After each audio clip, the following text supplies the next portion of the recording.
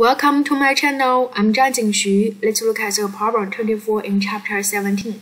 Chapter 17 is about temperature, thermal expansion, and ideal gas law.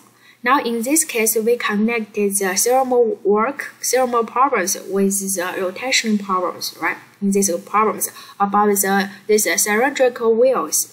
And we can see what quantity is given. First one tells us the mass of this cylindrical wheel, and then tell us the initial radius, and also the initial angular velocity there. Temperature changes from 20 degrees to 95 degrees. We can get it, the change is 75 degrees, right?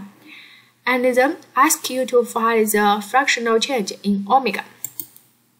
So fractional change in omega, but there also some keyword we need to take care. This part tells us the materials for this cylindrical wheel, and this can lead to we find the thermal expansion coefficient. You can check your textbook, get the alpha for these materials. And also, it also take another keyword tell us this one, right? Cylindrical. So we can get it momentum of inertia 1/2 mr squared. So now this is given quantities. We can see in this work, is there any external force act on this cylindrical wheel? No. So make the cylindrical rotational momentum is conserved, agree? So initially momentum equal to final momentum, right?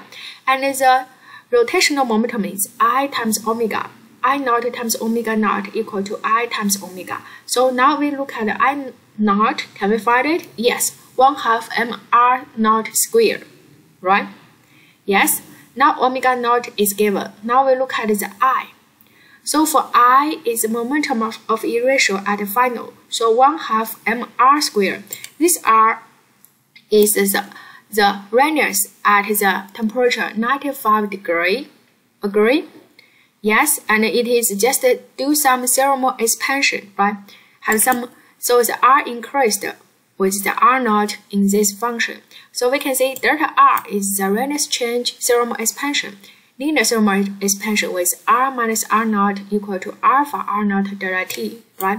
So this one we consider the thermal expansion, and in this one we can write the function for R.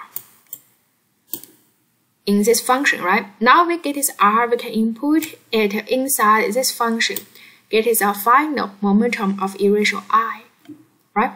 Now you can say in this way you can find the function for omega.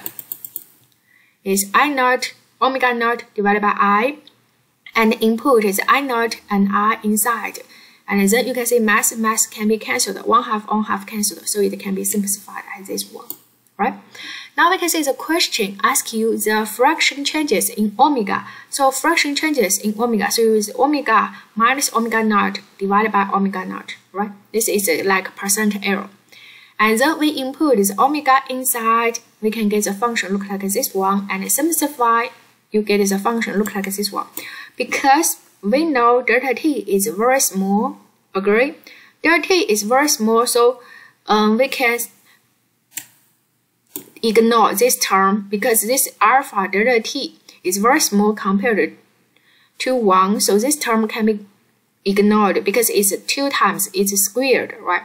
And also delta T is 2 times, right? Delta T times delta T squared. So this term can be ignored. Then we can get the function finally look like this one. And then input the known quantity inside, we get the final answer there. Thank you.